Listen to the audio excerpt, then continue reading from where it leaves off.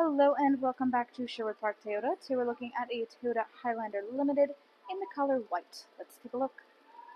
Starting up front here, underneath the hood, we have a 3.5-liter V6 engine, automatic transmission, gets up to 295 horsepower, 263 pound-foot of torque, and you have towing capacity up to 5,000 pounds. Up front, you've got LED headlights, custom daytime running lights, and fog lights down below. And across the front bumper, you'll find these little round nodules. These guys are your front parking sensors. Along to the side here, we have 20-inch alloy wheels. Side mirrors have integrated turn signals and blind spot monitoring, as well as puddle lamps underneath. Then on both of your front handles, you'll find these two double lines. We'll talk about those guys more on the driver's side. Moving back, all your rear windows do come with factory tinting, and up top here we have silver roof rails. Along the back, just like the front, you've got backup parking sensors going the whole way across the bumper. Left-hand side, you have your Highlander badge. Right-hand side, you have your limited all-wheel drive badge. Then underneath the rear logo is your backup camera. To open up your trunk space, you just reach underneath and press the button, and the hatch will raise all the way back up. And then you have the automatic button you can press once again to close it. Through here, you have access to your cargo space as well as to your spare tire. Next, let's take a look at the insides. So inside here, your interior upholstery is the black soft-touch leatherette, and it has black stitching. Down below is where you're able to find the handle adjustments to be able to move your seat around or lay it down flat, either to give an easy walking path to the third row seats or to lay the seats to extend your cargo space forward. There are diagrams on them showing you which handle does which action. Then inside you have access to your folding down armrest/cup holder, which of course can easily be folded away to increase seating capacity. Up overhead, you have a panoramic moonroof inside for everybody to enjoy. Then on the back of your front passenger and front driver seats, you've got pouch storage. Back of your console space is where you have your third zone air conditioning control panel. So this allows your third and second row occupants to control their own temperature, fan, speed, and mode. This also can be controlled from up front, and we'll take a look at that when we get up there. Down below is where you have all of your charger options, and currently we have the Highlander rubber mats installed in this unit. Inside your door, you have plenty of storage space, your power window control. Our first look at the wood grain trim, you'll be able to find more of this all throughout your cab space, as well as having a built-in sunshade. So this guy unhooks, goes all the way upwards, and then locks into place, helping to keep the sun out of everybody's eyes without impeding their view. Just as easily, this can unhook, roll all the way back down, and go completely flush in with your door frame. Now, once again, back to these two double lines. These guys indicate keyless entry, so if you have the key fob on your person, you can tap your hand here or in here to lock or unlock your vehicle. Up front, up top, next to your handle is your memory seat settings. Below that is where you have your side mirror controls. Power window controls for both front and back are here, as well as the window lock and power lock system. You also see this blue hue. This is your interior ambient mood lighting. This will be throughout the vehicle. It stands out a lot better at nighttime, but it is beautiful at any time of day.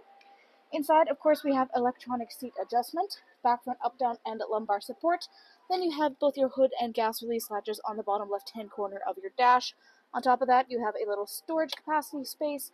Then you have your automatic headlamps. You have your power trunk release, heated leather steering wheel control. Up top is odometer trip and your dash brightness. Steering wheel is black leather with black stitching. Then, left-hand side, controls there are for the dash display. You have your hands-free communication and volume control. Right-hand side, radio controls on the bottom, adaptive cruise control up top, which includes both sonar and lane departure. In the middle here is your infotainment display screen. This is where you go to access much of the information about your daily driving experience. Currently, you're looking at the customizable menu screen. Under that is the menu itself. So in here is your destination, audio phone, app, projection, info, display, and setup. Inside your setup is all your specifics. Everything from Bluetooth, audio phone, on-suite apps, clock language, theme color settings, etc. Under that is audio listening, AM, FM, and satellite radio, full Bluetooth connectivity, and optional USB adapters throughout the unit. All the way at the bottom is built-in navigation, fully touch-sensitive for ease of use. All along the right-hand side is all of your radio controls, tune scroll on the bottom right, volume control on the bottom left, and then underneath there is the climate control center. We have dual climate control up front here. Currently it is on sync, which means that both sides will work together in unison. As you can see, you have the controls for the rear climate through here as well, and you can have lots of different sync arrangements, either for allowing the front to be synced up, the back to be synced up to the front for all three sections to work independently. There's lots of different options to make sure everybody's comfortable at all times. To the left is your defrost for front and rear windshield as well as side mirrors, and this is the defrost for your rear windshield wiper blade, really useful here in cold Canadian winters. On the left-hand side, we have three vent levels for both heated and cooled seats. It's the orange for the heat and the green for the cool for both driver and front passenger. Four ways in the middle, push start ignition to the left. Then you have this nice storage space that goes all the way across the front. Has a little divider in the middle there, making sure that if you place something on one end and then hit a corner, it's not going to go flying all the way to the other end out of your reach.